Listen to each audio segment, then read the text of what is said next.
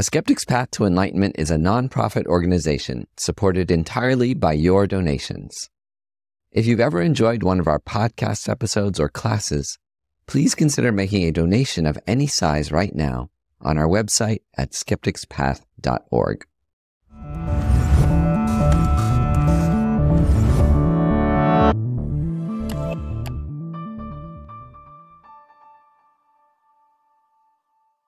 I'm Scott Snibbe, and this is A Skeptic's Path to Enlightenment, where we share practical ideas from Buddhism to build happier lives, stronger relationships, and a better world. Nearly 30 years ago, Stephen Batchelor wrote a book called Buddhism Without Beliefs that's become a foundational work for those seeking to adopt Buddhism into a non-religious form while still maintaining the power and authenticity of its time-tested practices. I had a chance to speak with Stephen Batchelor recently from his home in France, where he shared his own creative struggle with Buddhism, from his origins as an ordained Tibetan Buddhist monk to becoming a skeptical agnostic who admits that he simply doesn't know the answers to life's biggest questions. So Stephen Batchelor, it's an absolute pleasure to have a chance to speak with you.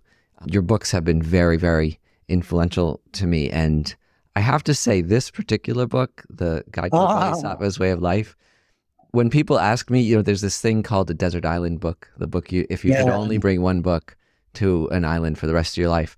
Honestly, it's your translation of this text. It's the one we studied, and I've even compared the different versions and how you softened things from like evil to wrongdoing and so on over the years. So thank you for writing that. I've compared it to the other translations, and yours I find the most poetic and powerful. So thanks just for that and the many other things we'll talk about today. Thank you. That's kind, yeah. I cut my teeth with classical Tibetan translating that book. I did it when I was in my early 20s, and it was such a wonderful experience. Not just the translation process itself, but the whole experience of getting close as one can to a figure such as Shantideva. And then you had, as they say, a crisis of faith, as we call it in the West. So can you just start off by talking about your journey from someone deeply committed to traditional Buddhist doctrine to where you are today? Basically, I set out for India when I was 18 years old. I left my home in London, near London, went overland, as many of us did, and ended up in Dharamsala in 1972.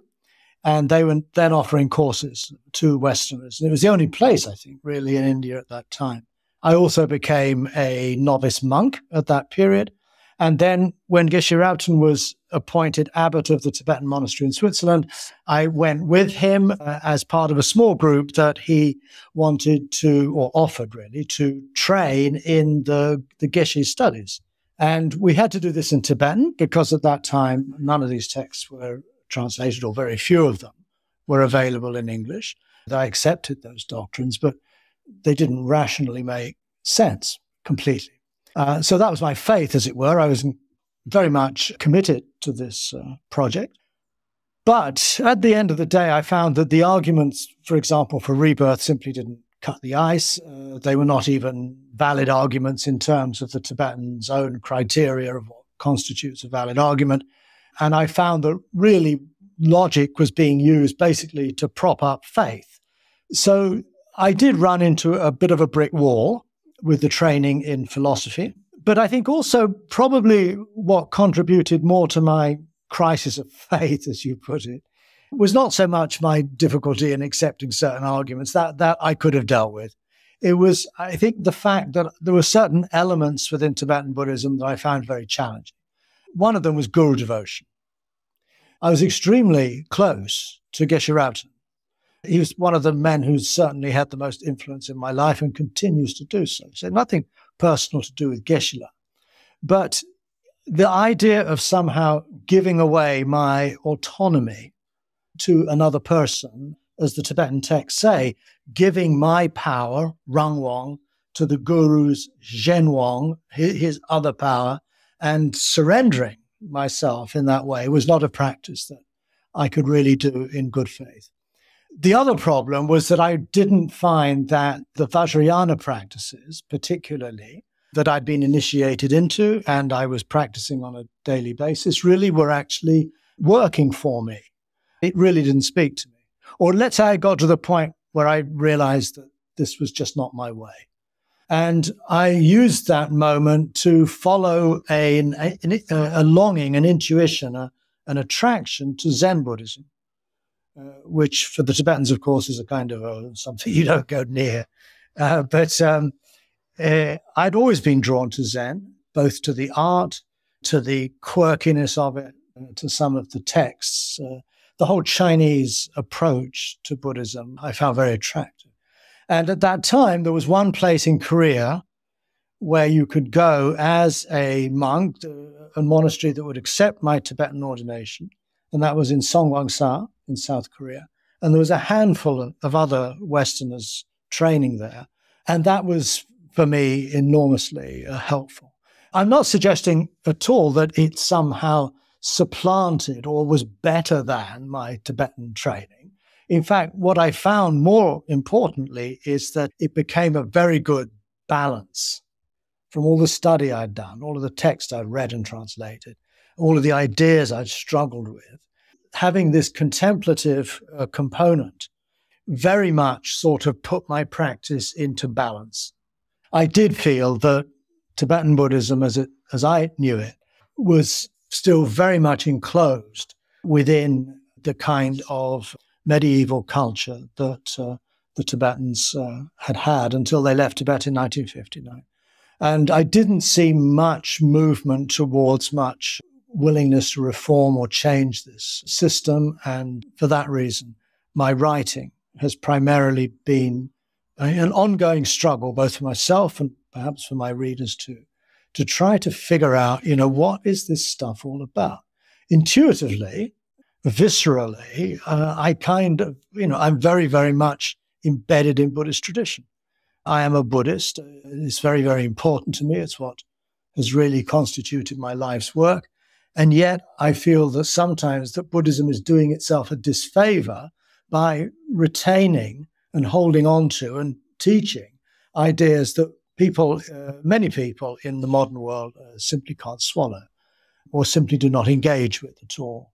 And I feel this is a great shame. And I feel that perhaps my work can help the Dharma reach people who otherwise would not find it easy to access through traditional Buddhist traditions.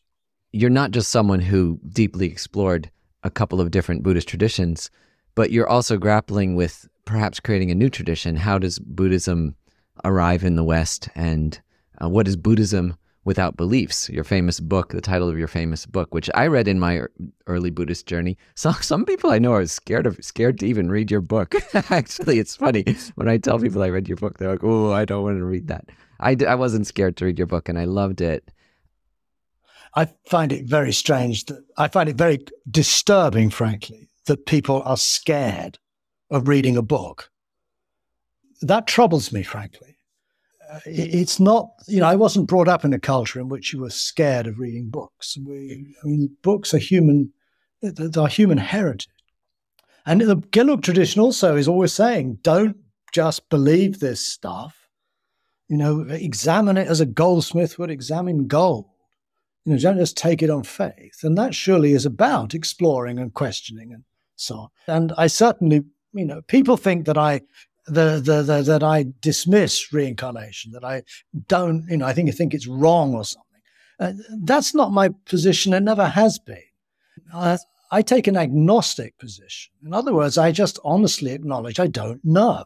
And that to me is much more interesting than taking a position either pro or contra. By believing in a lot of this metaphysics, rebirth and karma and different realms of existence and so on the one hand, and then denying those things as though they're just sort of childish nonsense on the other. That I'm interested in a middle way.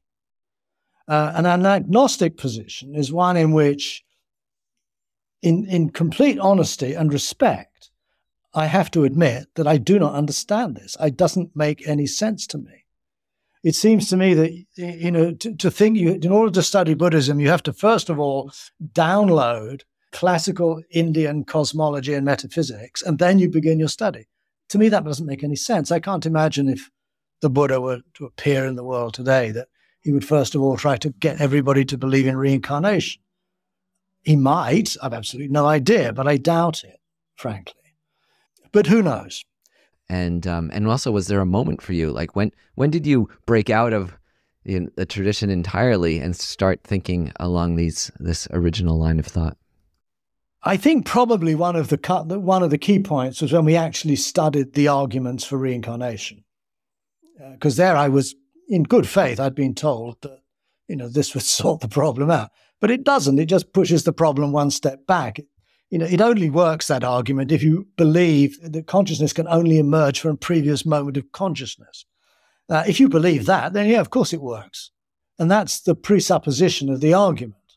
That's not very helpful. And I think one of the attractions to Tibetan Buddhism was precisely because it offered something I'd been deprived of as a young man, as a kid, really. And of course, I was extraordinarily drawn to the Tibetans themselves, and not just the lamas, but the ordinary Tibetans I got to know who lived in Dharamsala. I thought these people embodied something that, we don't have. I'd never come across in my life in London. And I was very, very drawn to that. And a figure, someone like His Holiness Dalai Lama, for example, he's someone who radiates these qualities. And that too served as an enormous confirmation that following this way could be enormously valuable and fruitful, not just for me, but for others. Buddhism in Tibet is something that emerged through the encounter between what came from India, from the Nalanda tradition, basically, in India, and then engaged with what was going on in Tibet in the 8th century and then later in the 11th century. And how it was through the interaction of these two cultures that what we now call Tibetan Buddhism, which I don't like that as a term, but nonetheless I think it'll do, that it emerged. And Tibetan Buddhism is very different from, say, Japanese Buddhism or Sri Lankan Buddhism. And so another thing, if you want sort of key points as to what made me question, would be the awareness that all forms of Buddhism that one can experience and encounter in Asia are also terribly different, not because one of them is right and the rest are wrong, which is often how traditional Buddhists see it, but actually because they've emerged out of very different conditions and circumstances. In other words, Buddhism is an example of dependent origination. It's something impermanent, it's something that's conditional, it's something that's imperfect, it's something that's inessential in itself, which is exactly what the Dharma teaches. And so there's nothing particularly sacred or holy about any particular form of Buddhism. They all work well. They're very well adapted to the cultures in which they emerge. But I don't really feel that you can just transpose them into, say, modern California. It'll work for some people. I have many friends, I've known for many years who are perfectly fine and happy with that particular approach. But I also know through the communications I get from people who've read my books, from the programs I give, the talks I give, and so forth and so on, that there's lots of people out there who've either become disillusioned with Buddhism because they simply cannot take on board some of these beliefs or these devotions to these lamas they fly through once a year or whatever it might be. And yet they do, like I did, intuitively feel there's something incredibly valuable. But Buddhism, it's kind of getting in the way of that. So when you're coming back to your point about starting another tradition, I certainly don't see myself as the founder of a tradition. It's something that actually makes me a little bit very uncomfortable, to be quite honest. Something you wrote is that the Dharma is not something to believe in, but something to do. Yeah. And I think most of my teachers would agree with you that the core of Buddhist psychology is an understanding that, certain thoughts and actions lead to happiness, others lead to suffering. So can you just talk practically about, how you practice Buddhism without beliefs? So this journey is one that's moved from Buddhism being something to believe into Buddhism is something to practice. I would also question whether, in fact, Buddhism is about being happy or somehow no longer suffering. I find it's very vague.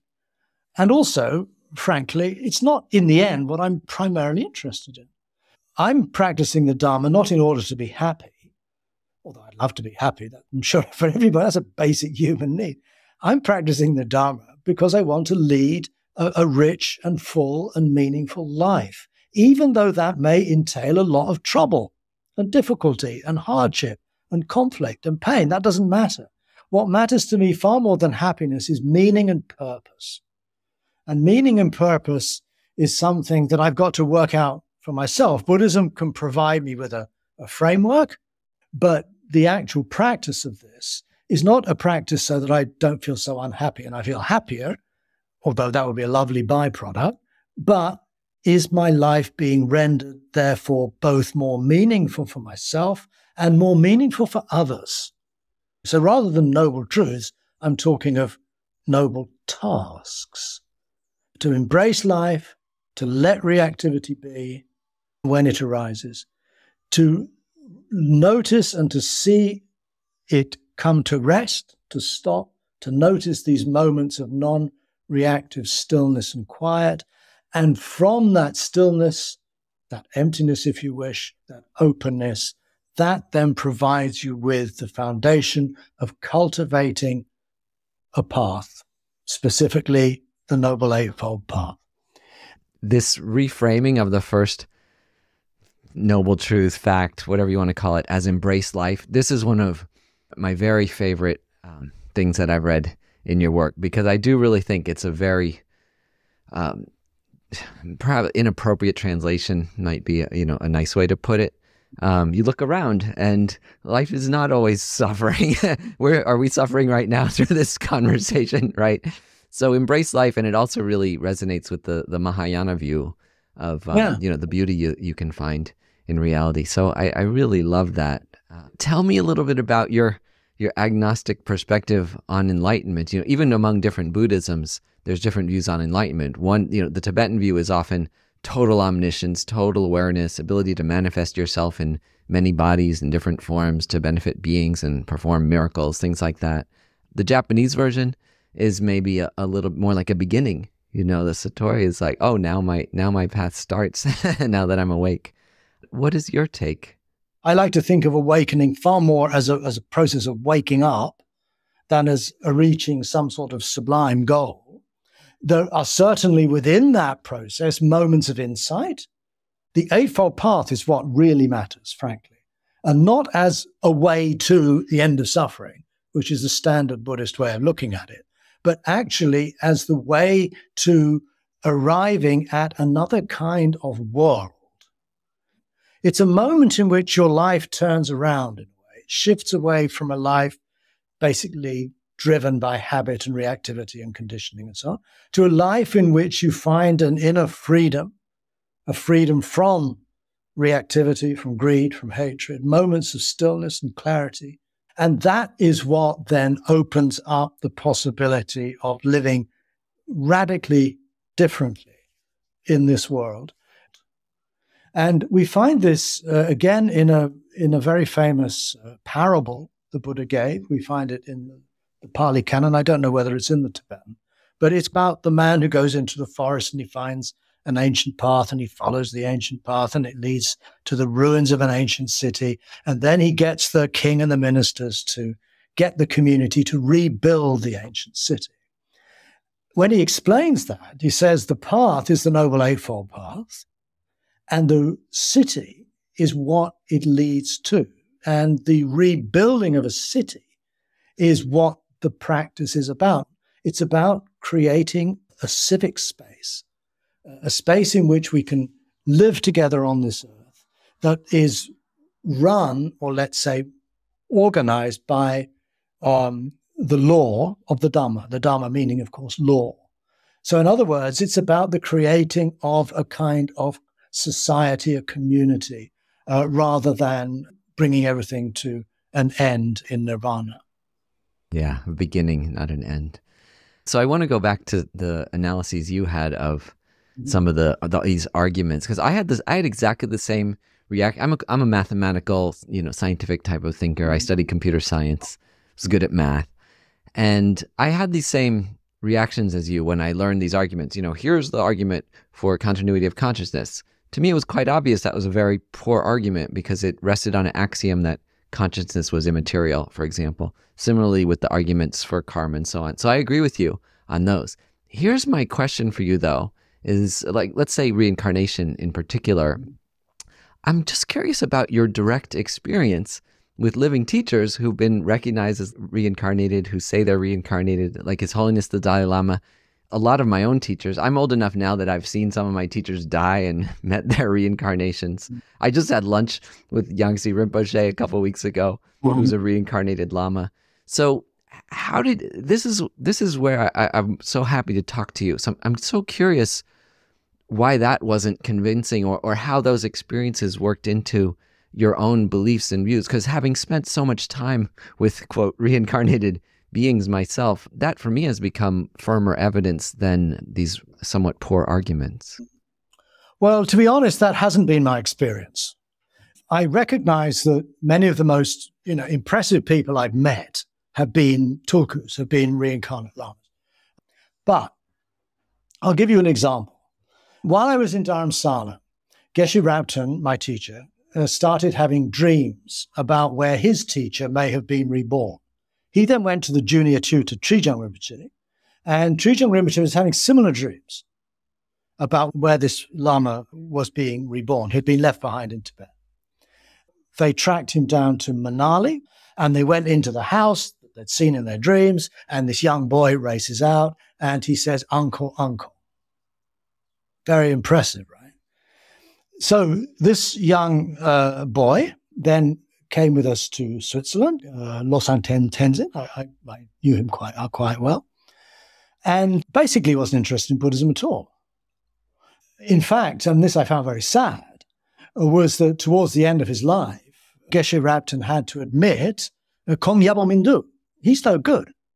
Despite the story of the dreams and so on, which of course ticks all the right boxes, in the end, a young man's childhood has basically been taken away from him. He's been thrown into a world that he has no interest in being in.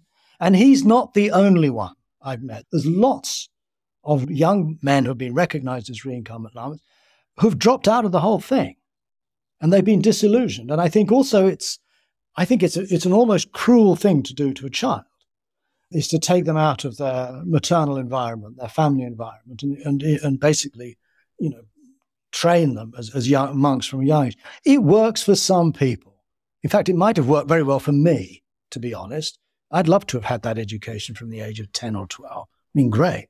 But probably a lot of people don't. So to be honest, the empirical evidence that you cite does not impress me at all. In fact, it makes me rather concerned about the whole system. And, that's kind of where I'm at with that, to be honest. Yeah, that makes sense. But even His Holiness, though, has said, I'm only sure about 3 or 4 of my predecessors. Like the fact that the process is fallible doesn't necessarily mean it's 100% fallible. Just to push you a little bit on this. That's not to say that on occasion it doesn't work. It does. It produces some wonderful people. I'm not sure, though, that you would not get the same result were it done basically on a merit-based system. I think probably at its best, the Tibetans developed a skill over the centuries in recognizing what we would call the gifted child. At its best, I think that's what happened. Why is the child gifted? Is it genetics? Is it karma? Who knows? The point is, certain kids show from a young age that this is a very bright, promising child. And I don't think there's much more to it than that, to be honest. We don't need to bring reincarnation into the picture.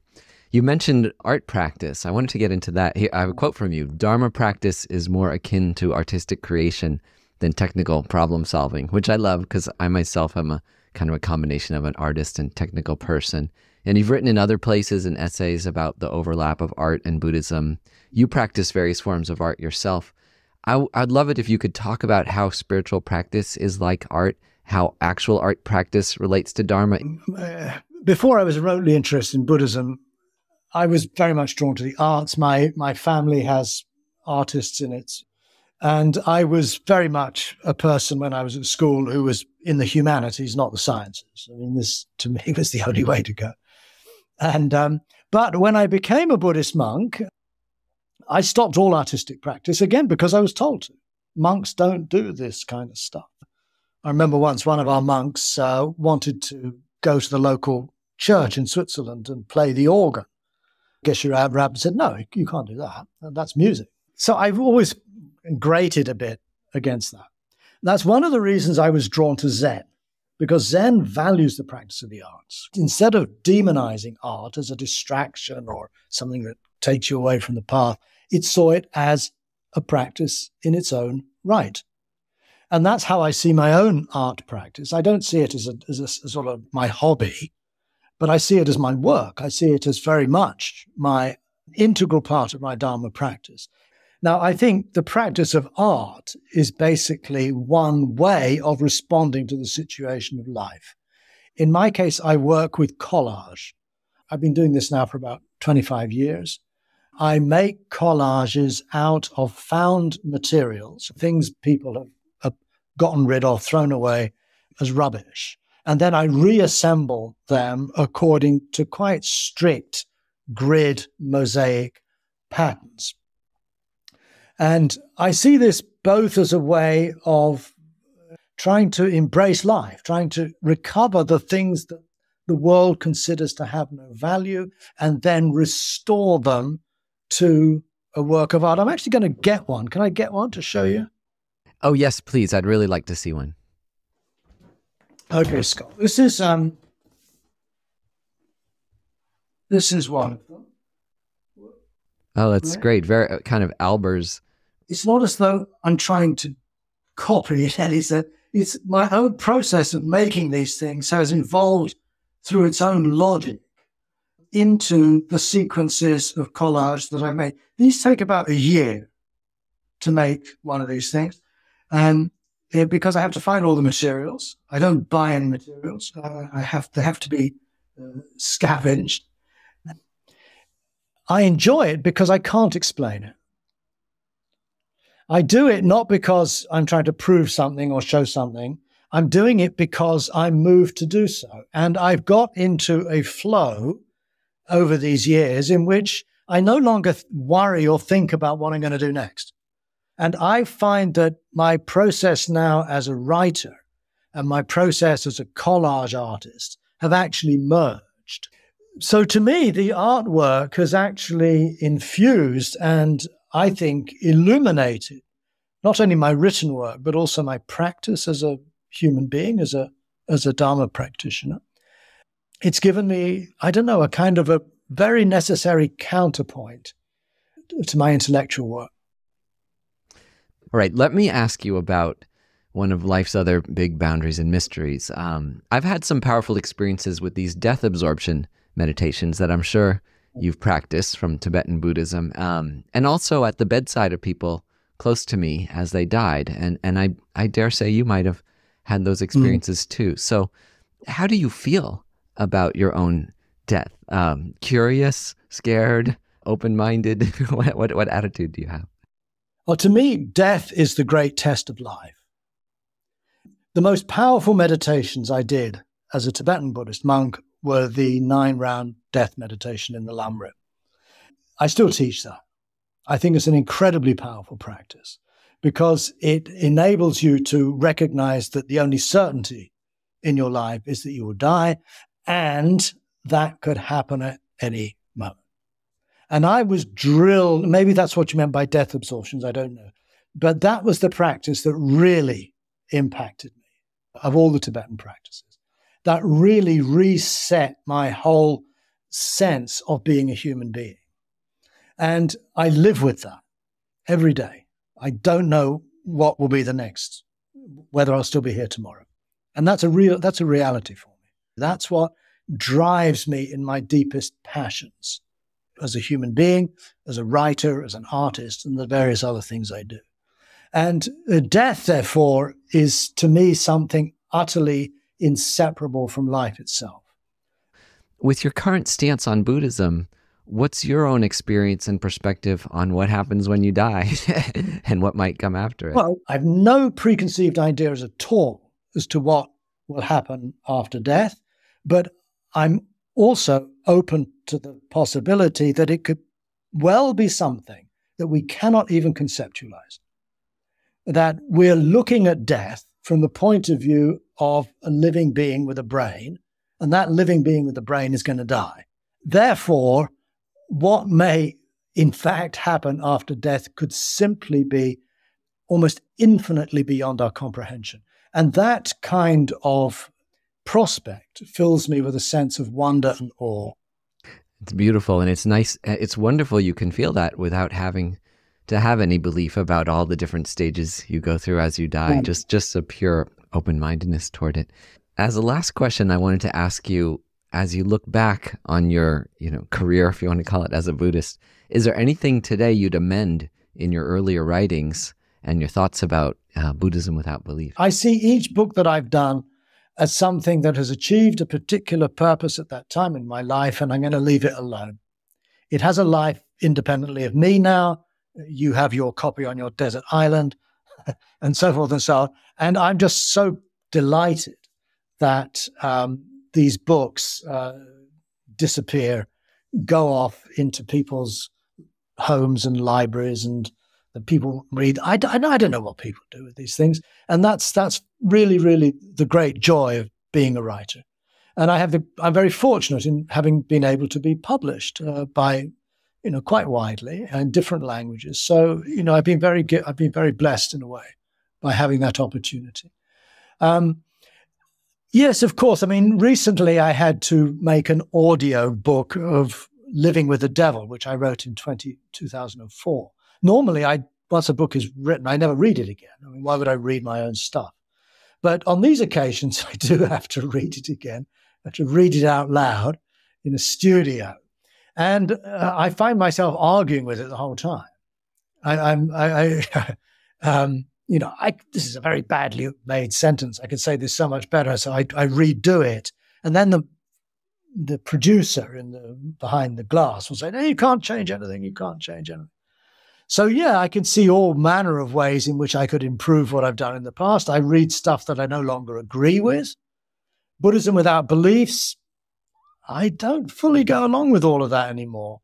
But I'm still operating within the Four Noble Truths frame in Buddhism without beliefs. I bring in this idea of tasks, but as a kind of an adjunct to the truths. I'm still trying to explain the truths and trying to figure out how craving causes suffering and so on. So I clearly wouldn't do that anymore. What I would like to do is to write another book like Buddhism without beliefs, but for our times now. I would like to have another go at doing the same kind of thing, but I certainly wouldn't adapt or change or revise Buddhism without beliefs. That has its own autonomy now, like a work of art has autonomy. Buddhism without beliefs is actually commissioned as an introduction to Buddhism without using any Buddhist jargon. That was my brief. And it turned out to be something rather different, which I hadn't intended at all.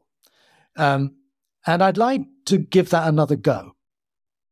Yeah, I'd like to read that book. I think that would be a great contribution now that you've iterated so much on it. So Stephen Batchelor, thank you so much for this conversation. Your many books and your ways of thinking have greatly influenced me. And it's a delight to talk to you in person and feel like the heart and the curiosity and the presence of the human being behind it. So thank you so much for speaking with us and for everything you've done and will continue to do for bringing Buddhism into our modern era.